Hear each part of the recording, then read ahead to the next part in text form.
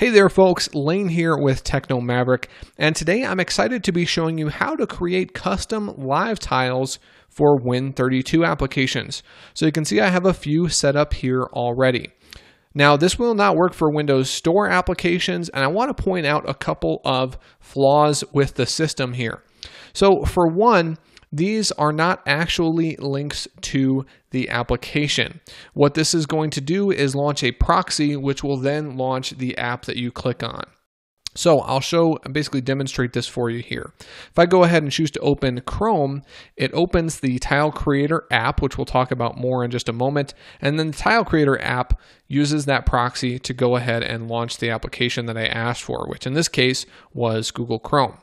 So since that's the case, certain functions like the jump list do not work on the tile here. So I just want to point out that flaw. Now, this may seem like a big deal to some of you if you very frequently use those jump lists, or if you find that proxy launching there to be ugly. It is a problem, but to me, it's worth it to have a nice looking start menu or start screen. So back to the application here again, we're going to need to download and use the Tile Creator app from the Windows Store and the Tile Creator proxy. I will leave links to both in the description below. So once you have these two applications installed, the next thing you want is to know what application you actually want to create a custom tile for. So if you wanted, for instance, to create a custom tile for the Outlook 2016 application, go ahead and search for it in your Start menu or in Cortana, and then right-click on the appropriate search result. From there, you want to go to Open File Location. Now in this case, it's actually just showing me a shortcut, so we'll go ahead and repeat that and see the actual location of it here. And we want to find out exactly where it's located. So in this case, it's in the C Program Files, x86, Microsoft Office, Root, Office 16 folder. So that's where we can find that. So we'll take note of that. Set this aside here, and then we want to use the Tile Creator proxy application.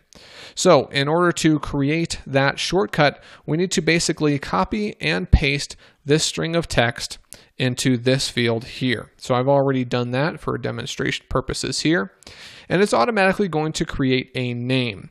In this case, I'm going to go ahead and change that. This is case sensitive, so you will want to go ahead and copy that. So we'll copy that. And now we're going to go over to the Tile Creator app. So that name that we just copied goes in this second field here, Tile Creator Proxy Link Name. So we'll paste that. These two need to be exactly identical or this will not work. The next thing you want to do is go ahead and choose the images that you're going to be using for these various tiles.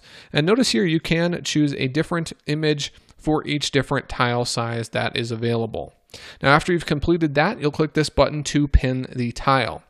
Now if this doesn't work, if for some reason you're sure you've typed this name in correctly and you're sure you have this folder correct, what you may want to do is restart the Tile Creator proxy and then try this again. I have found myself needing to do that very frequently. Now, after you have created this or added this shortcut or this path here, you can hit this test button to make sure that it works. So sometimes it'll work here, but it won't work here for some reason. So in that case, again, you may just need to restart the Tile Creator proxy and then try again. So from there, it's just going to go ahead and pin that to your start screen and you will be all set. Now, if you want to use these that I have created, these are the only ones I've created so far. But if you do want to use them, you can see there are some nice looking tiles that I've created here. You can actually download those from my website at technomaverick.com.